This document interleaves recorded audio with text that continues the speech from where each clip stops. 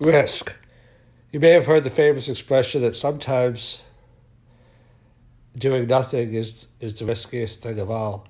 You do have to be careful in life generally because life is both competitive and accountable.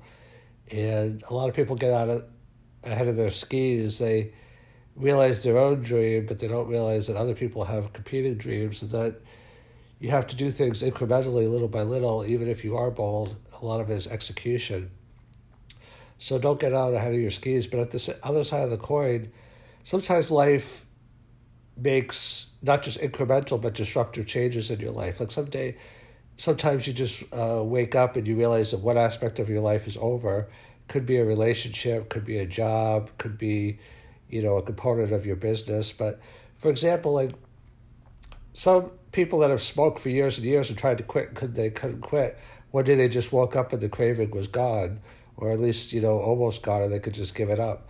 So, each day is a new day. And in terms of like taking risk, you have to go with, your heart and your mind.